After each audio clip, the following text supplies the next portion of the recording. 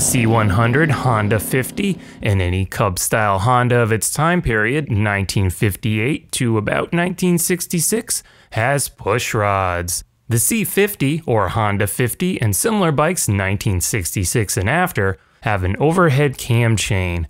A lot of this process is very similar between both versions, but the pushrod version is more rare to find because the cam chain version, in various iterations, is still being made today.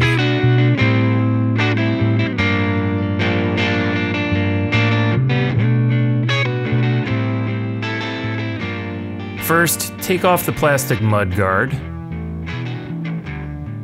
I've already removed the key and carb, so that will be the next video. Next is taking off the cylinder head cover. Keep in mind that the little tool pouch that you may or may not still have has most of the tools you'll need to do this, but at the same time, 60 years worth of metallic fusion will make it so you'll need more than what's here. This is the oil joint bolt, which is unique to the pushrod engine, and it's stuck.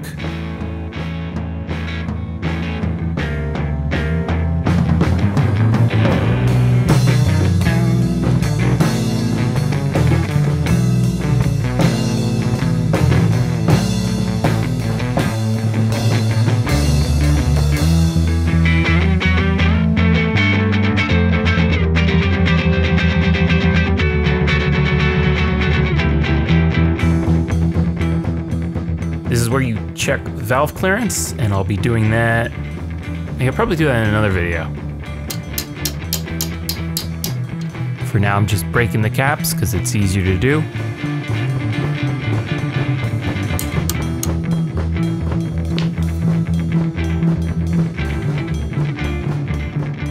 There's a gasket between the cover and the head, and it's getting replaced with a lot of other gaskets and rubbers. Like a lot of new stuff, the kits all come from Thailand, so just stab into that gasket with a thin flathead. Show no mercy. And just so there's no surprises, this is what's coming up. Again, cam chain version is on the right, just for comparison. It's not everything that's in there, but it's the gist. Like, notice there's no chains in these diagrams. Where are the chains in the cam chain version, you may ask? It's not in there.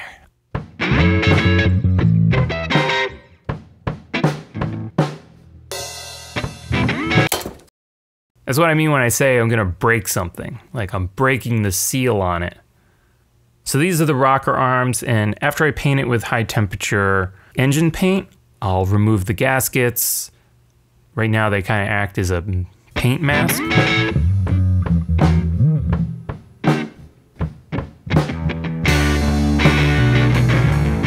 Slide out the push rods.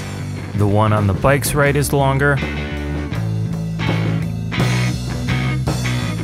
And if you have your Honda kit, there's a spark plug wrench, which is a compact ratchet.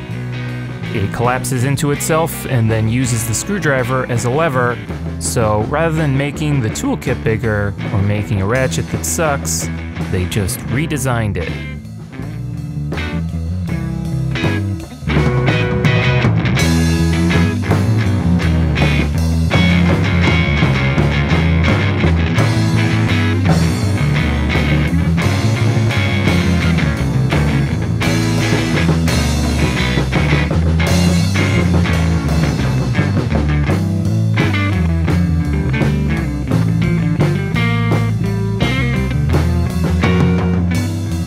So I'm only using other tools when I have to break 60-year-old cruft, but when these bikes were new, they weren't this hard to take apart.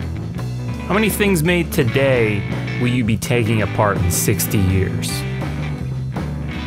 This is a rhetorical question, but you can answer it if you want to. If I had remembered to take off the exhaust, which is conveniently hidden from view, this would be coming off much easier.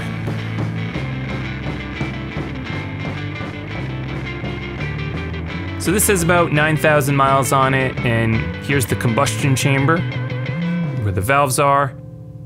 And I was definitely burning oil, but you could see the top valve intakes air from the carb, and the bottom removes combustion, exhaust, smoke, whatever. So it's called a 4-stroke because there are 4 steps to the cycle. Air goes in, compression, explosion, and exhaust.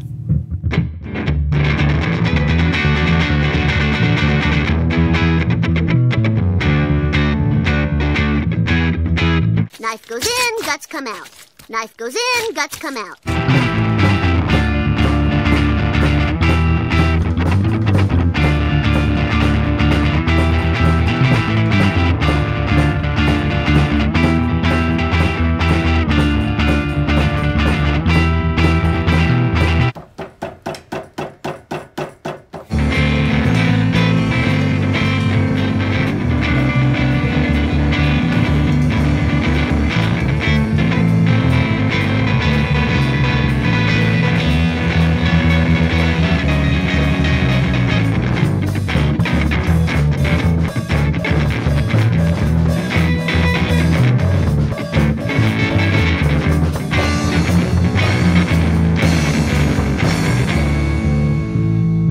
So I came here to replace this piston. I've always had some issues with burning oil, but it had gotten much worse over the last year, and you could see by all the scorching on the piston. Aside from occasionally having a tail of blue smoke behind me and having to top off the oil, the real unignorable problem I was having is that once my engine got hot, if I stopped giving it throttle, or more specifically, if the engine didn't have the momentum of bike movement to keep it going, it would start to stall out. So if I didn't give it gas, it would stall. But if I kept peppering the throttle, I could crawl along, and eventually it would get going again. It's very awkward. I do a lot of creeping up to red lights, so I wouldn't have to come to a stop. And so whether this is an issue with gummed up valves or the piston, I really don't even know.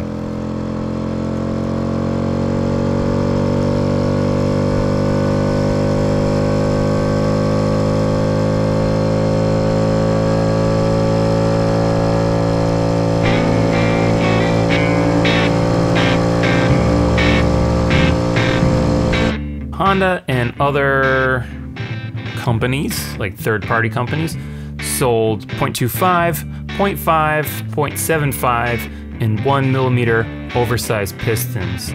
So I'm not exactly skilled at measuring things. A standard piston is about 39mm in diameter, and 0.25 adds 0.25mm to that diameter, which is why I'm not reboring this head. I'm sending it to a machinist, along with a collage of the service manual and the rings for getting the gaps right.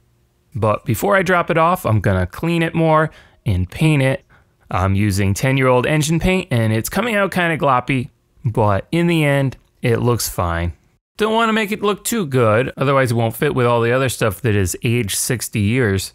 At least that's my justification for doing everything a little worse than you would ideally do it. There's 3 ways to do things. The right way, the wrong way, and the max power way. Isn't that the wrong way? Yeah, but faster. No!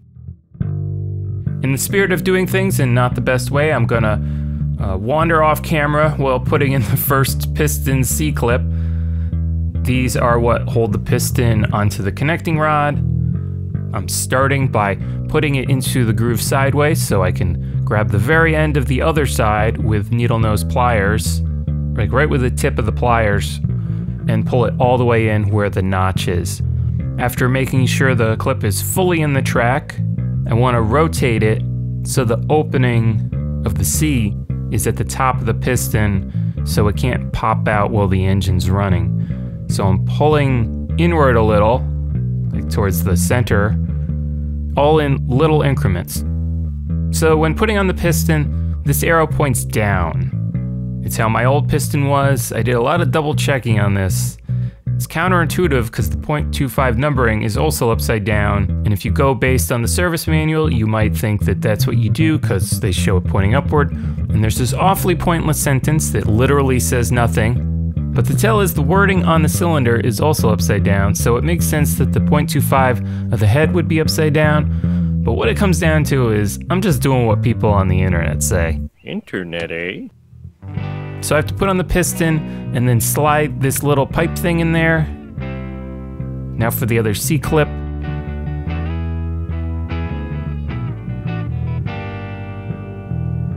Put it in. And then rotate it so the opening of the clip is pointing towards the head.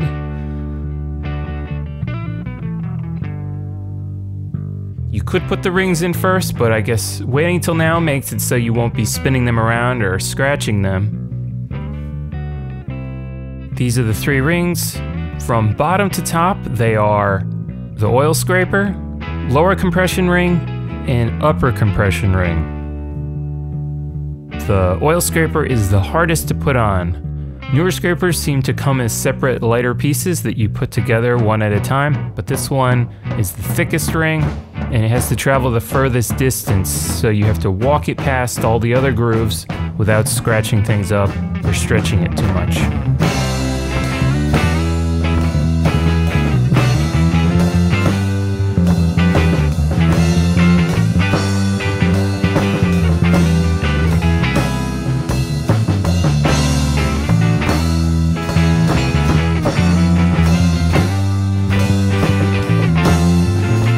Now it's time to open that C100 gasket kit, which looks suspiciously incomplete, but it actually isn't. It's actually just what I needed.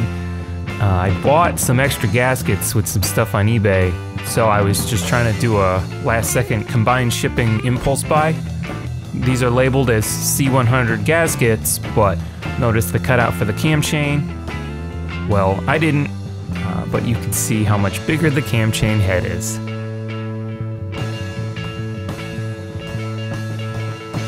The cylinder's already been oiled, but I'm adding oil to the rings so it slides in as easy as possible.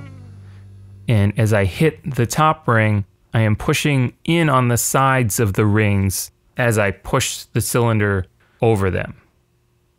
So I'm pushing the gap together, all while making sure the connecting rod doesn't push backwards into the engine. Getting it over the first one is the easiest.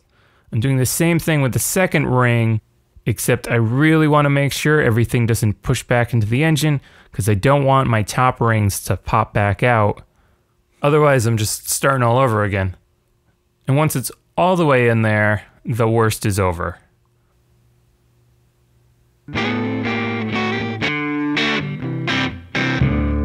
Now the pushrod rings are going to want to fall out, so use some kind of grease or Vaseline to hold them in. The stoutier one seems fine, but I also want to make sure it stays where it is when everything comes together. So I'm tacking that one in there too. I'm reusing my copper, I guess it's called a cylinder head gasket ring, blasting it with heat for at least a minute so it expands back to how it should be. This is an aluminum ring that comes with the kit. I mean, given the choice for whatever reasons, I want to put the copper in there. Tighten the nuts in an X pattern, 5.9 foot-pounds. So you're going to do at least 3 tightening passes, getting tighter and tighter, because you want it to slide together evenly. I'm using the torque wrench, because otherwise I would have no idea how tight it should be. Okay, put the push rods back in. The longer one is on the bike's right.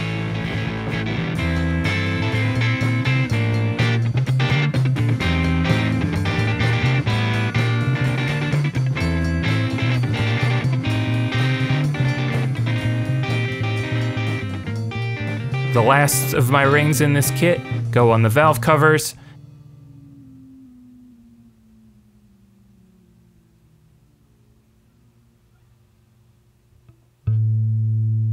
And because the gasket was so stuck on there, I'm putting anti-seize on this one.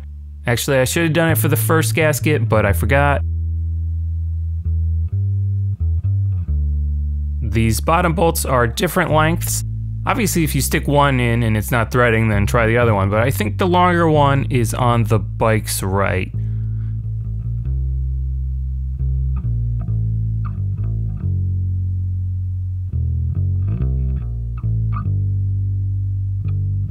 Torque wrench again, and this time it's 5 foot-pounds, or on this it's 60 inch-pounds. And it'll be the same for the oil drain bolt.